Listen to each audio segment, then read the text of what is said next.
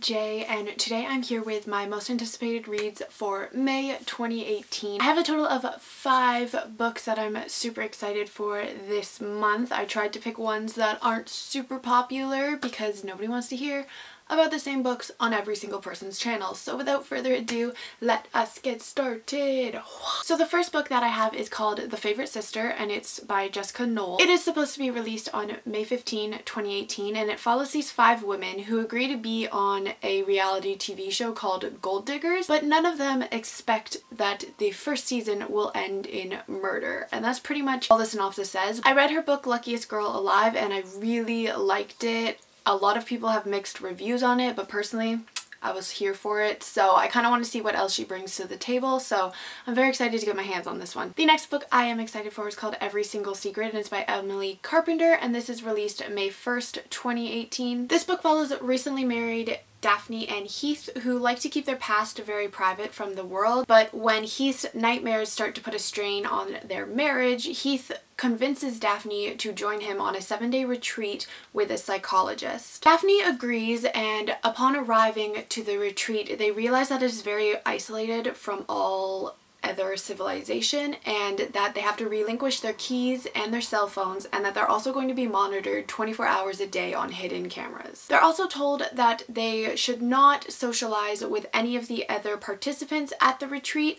so they're a little bit iffy when they go. And then Daphne ends up leaving her room one night and sees something that she really wishes she hadn't. That's what the synopsis says. I want to know what the heck she saw, what this whole retreat is, because like, to me, super spooky, and I would be out of there in about 5.2 seconds flat. So I really wanted to know what the heck is going on in that book. The next book I'm excited for is called The Lies They Told, and this is by Gillian French, and it is supposed to be released May 1st, 2018. Years ago, a fire broke out in Tenny's Harbor, killing 4 out of 5 members of the Garrison family. No one actually knows who started the fire, but everybody in town suspects Pearl Hawkins' father, who is the town drunk and also was the caretaker at the time of the fire. Now a waitress, Pearl meets Tristan, the sole survivor of the fire, and they work together in order to figure out what actually happened that night and clear her father's name. I'm kind of just interested if the caretaker did it, because, you know, it's always the caretaker, so I want to know if this book